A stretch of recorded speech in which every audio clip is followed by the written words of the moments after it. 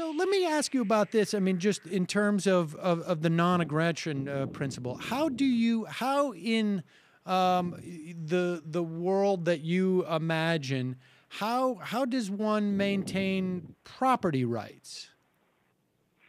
Well, in my view, as a anarcho-capitalist, there would be private defense agencies that had police forces or armies. And if you stole my wallet, for example, let's say, and my wallet is legitimately mine, um, th- I would call the police. I would call the private police agency, and they would come get you and make you disgorge the wallet and punish you according to libertarian punishment theory. If I were a minarchist, I would just call the government and I'd say, "Hey, Sam stole my wallet. Go get him." But And if Sam said, "No, I didn't really steal it," then we would have to adjudicate it through the court. now, so in well, okay, that raises a couple of questions for me. I mean, the first being that, I mean, who gets to determine if you're not a minarchist or Minarchist. a minarchist? If you're not a minarchist, who gets to determine whether or not I really stole your wallet? Well, we would have a series of competing courts. And let's suppose you deny that you stole the wallet. You claim that I stole it from you yesterday and you're just repossessing it or something like that. Well, you would go to your court, call it Court A, and you would invite me to go to Court A, and I'd say, "What? Court A? That's your brother or your mother. I'm not going to Court A." And I would go to Court F. F is in Frank. And I would invite you to come to my court, and you say, "What? Court F? That's your mother, your brother, your friend, whatever. I'm not going." And now and then we would each go to our own courts. And now it's possible that and when you go to a court, you sign an agreement that you'll obey or abide by what the court says.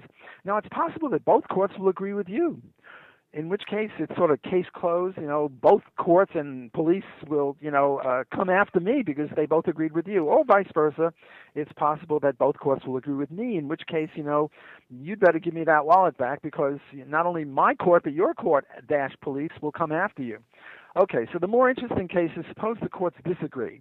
Now, one possibility, which we won't consider, is that my court agrees with you and your court agrees with me. Let's forget about that for the moment. And let's assume that your court agrees with you and my court agrees with me.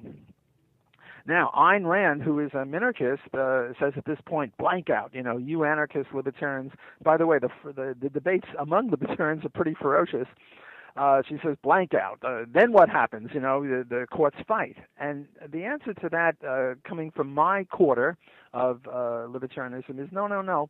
There are two types of courts. One type of court, we call them legitimate courts, are courts that will anticipate. Court A and Court F will recognize each other as courts and will say, look, if ever we come up with a dispute and we come up on the opposite side of this dispute, let's go to Court C, as in Charlie, and or take a random number. We'll have 15 courts that we all agree are legitimate courts, and we'll pick one of them, and their decision will be final, and that'll settle it. On the other hand, there might be bandit courts. Bandit courts are either too stupid to realize that they might be on opposite sides of an issue, or they say, I don't care, my way or the highway. And the point is that the bandit courts would have to fight everyone. They would have to fight other bandit courts and legitimate courts, whereas the legitimate courts would only have to fight bandit courts. And the point is that fighting is expensive. They'd have to pay more for their soldiers or their policemen. And presumably they would, go the way of the dodo bird. We wouldn't have too many of them, or at least it wouldn't be as bad as present government. So that's how it would be settled if you and I had a dispute as to whose wallet it was. Which is paradigm case of property rights. All right, so let me see if I understand this. In the scenario where my court is not one of those courts that agrees to subsume its authority to Court C, right? Not your court, but a court that we mutually agree upon that would adjudicate our discrepancy. Yes. Assuming that my court is not one of those, really its legitimacy is just simply a function of how big of an army I have.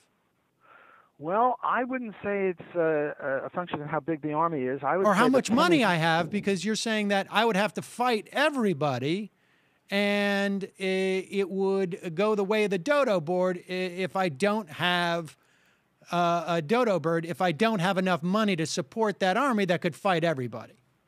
Well, I don't think it's either a matter of guns or money. I think the pen is mightier than the sword because the pen determines in which way the sword is pointed. And I think legitimacy is very important. And, the whole society would look upon your court, not you, but your court as sort of as a bandit court and wouldn't have much legitimacy. I mean, even the mafia had some sort of legitimacy. Okay, but let's say it doesn't. Let's say the society says, we're not going to legitimize your court. And I say, okay, I don't care. I didn't steal your wallet, according to my court, which I think is actually the only legitimate court. Then what happens? Then it's war. Then we have a little bit of a fight.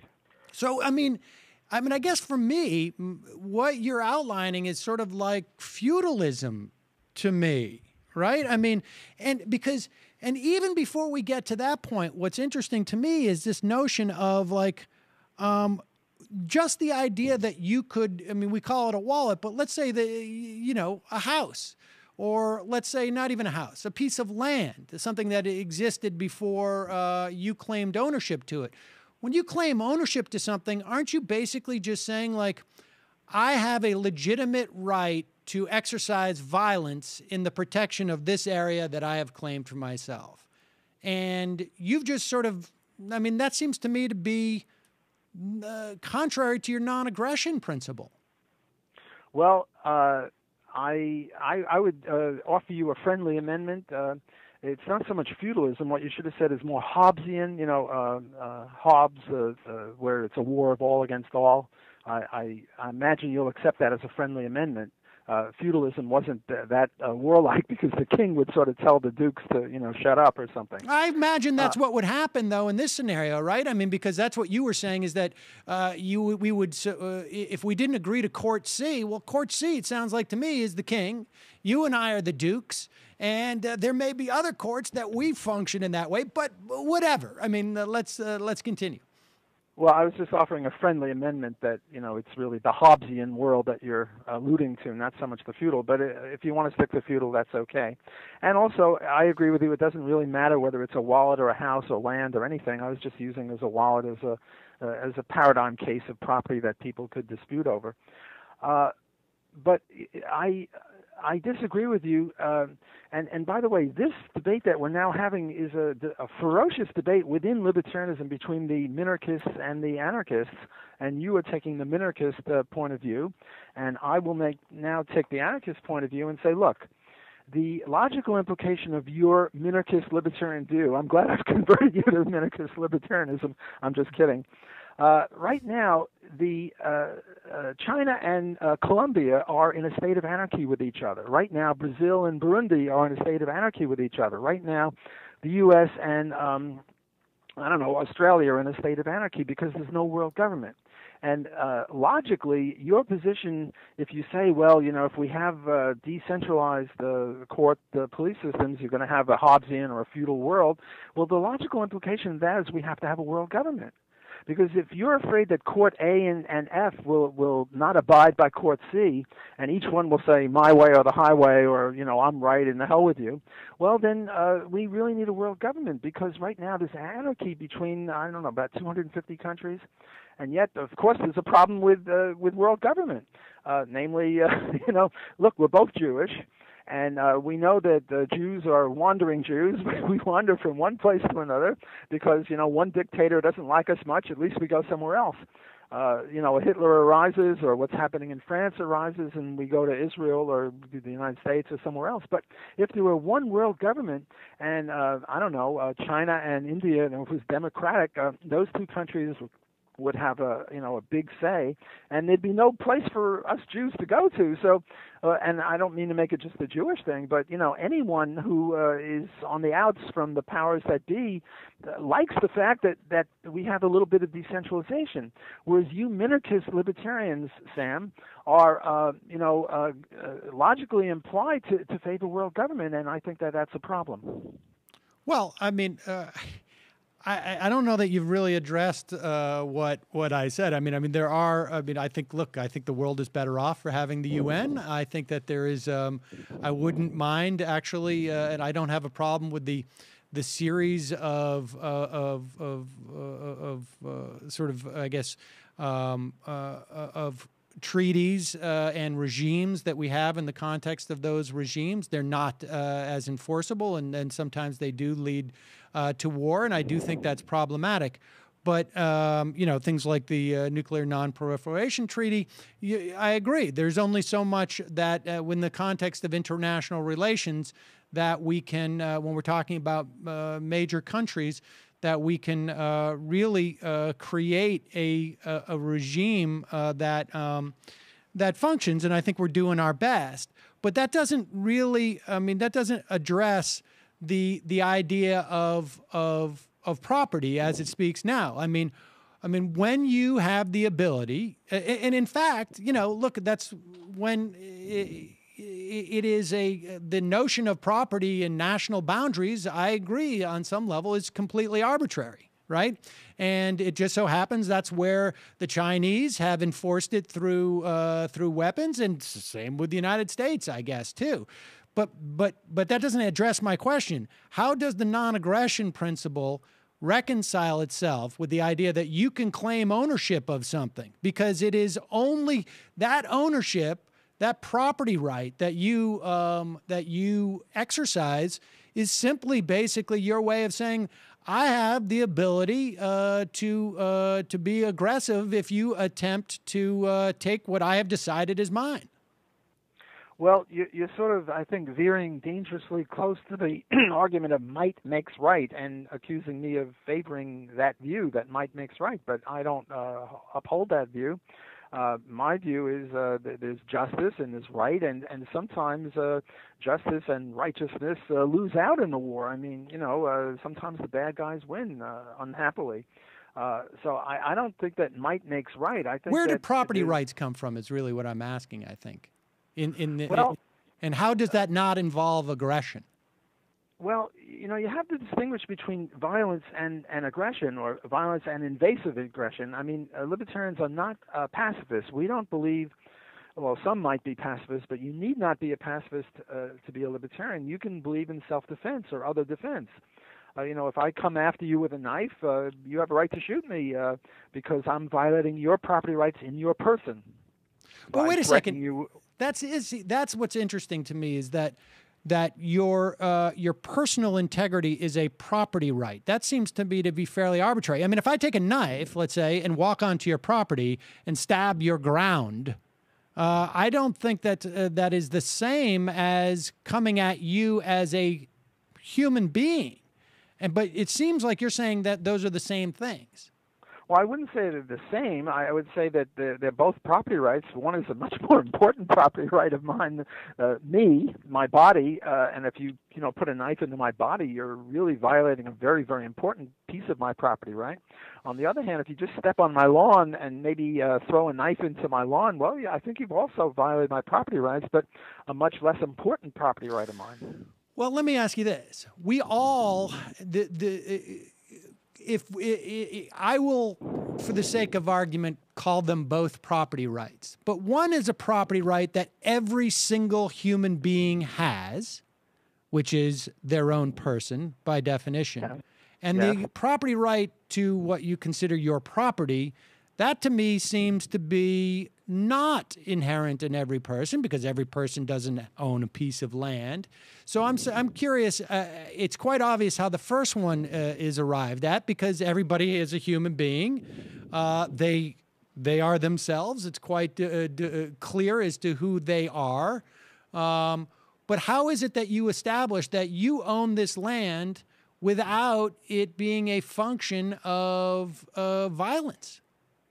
Okay, well, let me answer